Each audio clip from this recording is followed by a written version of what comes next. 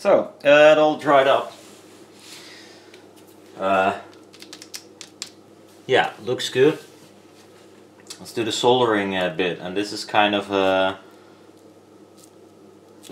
this is tacked down pretty well.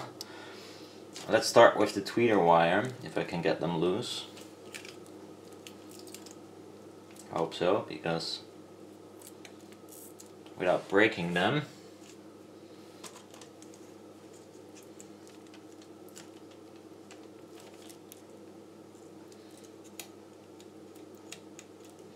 Okay, so these are the wires. I add some glue to some random copper cloth PCB material. There is glue on this stuff already, so this is actually a 0.5 millimeter PCB, which is really nice. You can just cut it by scissors. So I'm gonna just cut some small pieces. We have to go with the glue side on the miner, of course. They all ended with the glue down. Okay, let's see if this works, because I have a glue. So I'll add this here, and one here, somewhere there.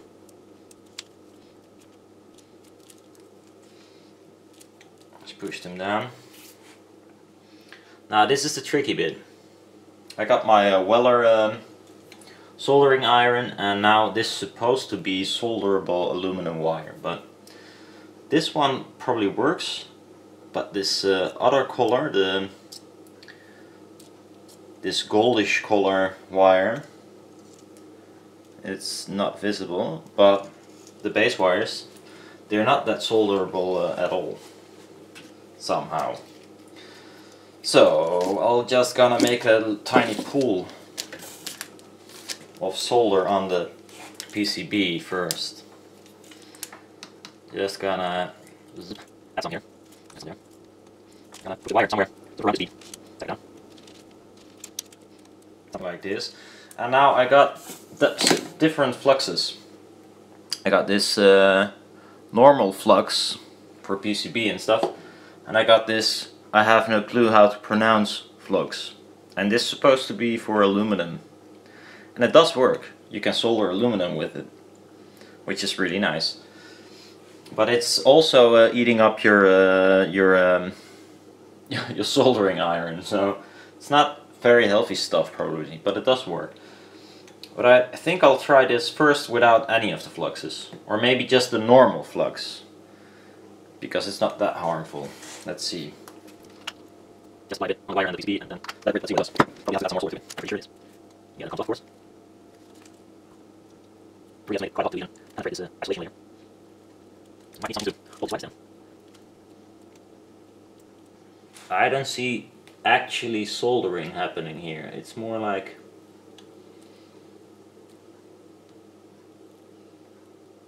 becoming really ugly. That's the only thing I see happening right now. Let's try the crappy aluminum flux, which doesn't have a brush, which is annoying, so I have to get some Q-tips. Try stuff. See if it penetrates better. What kind of flux? Nice, brown smell.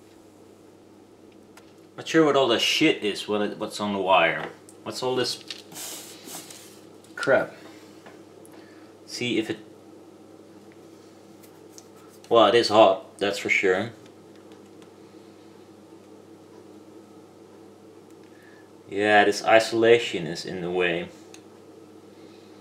If I just scrape it a little bit, it does it higher.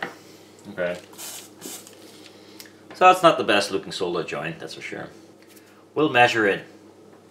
If it did make a good solder joint, it doesn't look nice, that's for sure. We can agree on that.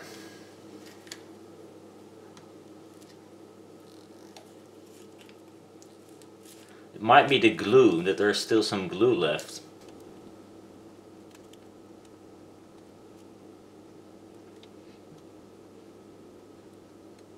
It's not looking very nice. The other one I'm gonna strip the glue off first, I think.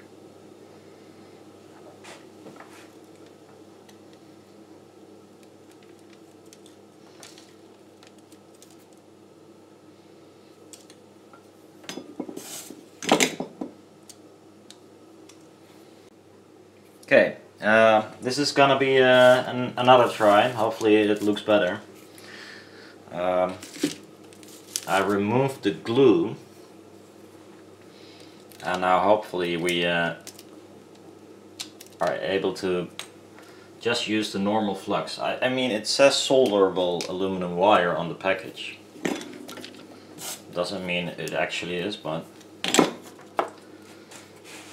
I sure do hope so. So, adding normal flux, no aluminum fancy stuff.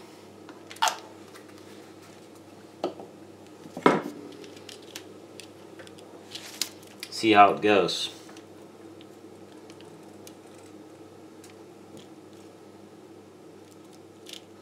You can see it adheres to the copper. Around the copper actually. Well, on the copper, but it doesn't adhere to the full aluminum. Although it says it does, but might need a higher temperature. I'm just fiddling around with this because it doesn't seem to. Doesn't look that good. I need massive amounts of solder to. This eats the stuff alive. It's bubbling. Let's see what it does now. That looks much better. So apparently I need to get rid of the isolation by heating it up pretty hard, and then still have to use the aluminum flux, which is too bad. But okay, if that's the way it is, it's okay with me. So I'm gonna just heat this up with some solder. Hop hop hop. Let's see if this idea is true. I'm gonna add some of the flux, the nasty stuff.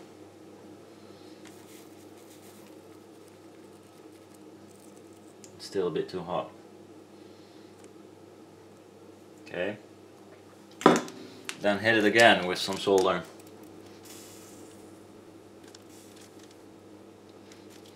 It's not clean, but it does look a little bit better, and it flows pretty nicely.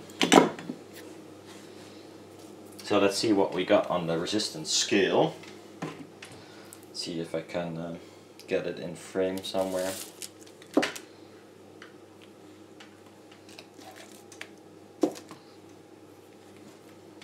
So the tweeter wires are 3.4 ohms. That's good. That's good. This is 9. That's rather high. It shouldn't be 9.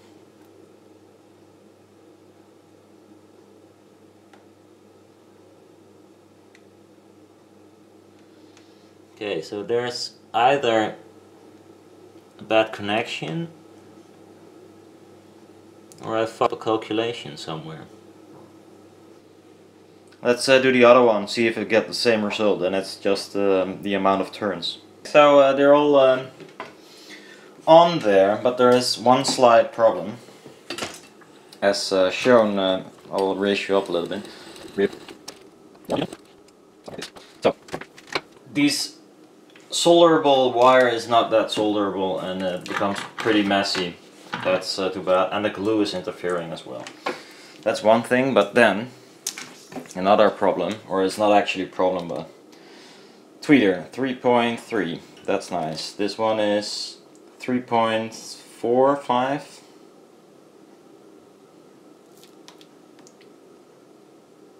Okay, so they're the same. It's just that this is a bit corroded.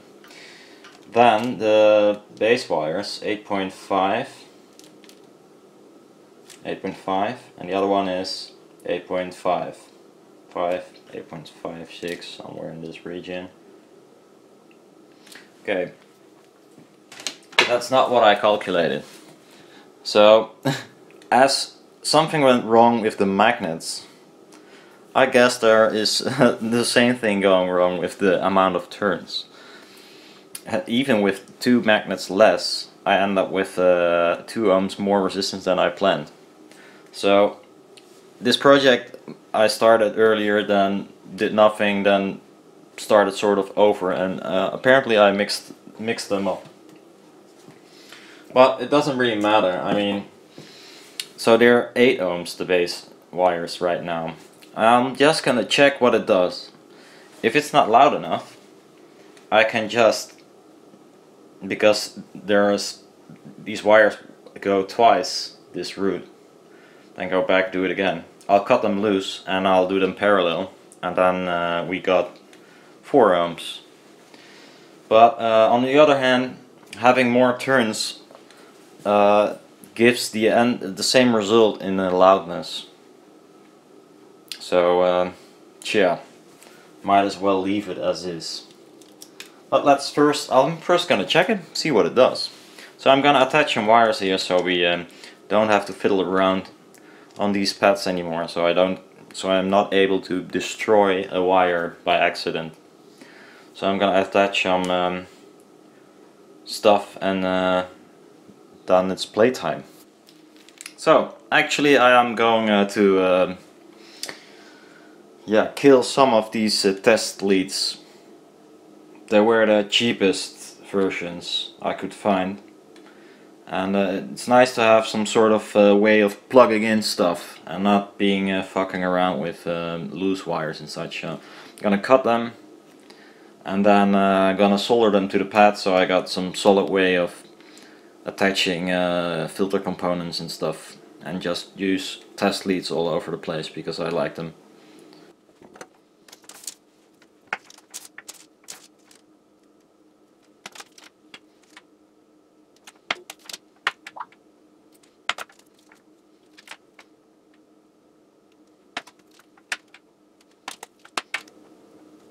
Oh no!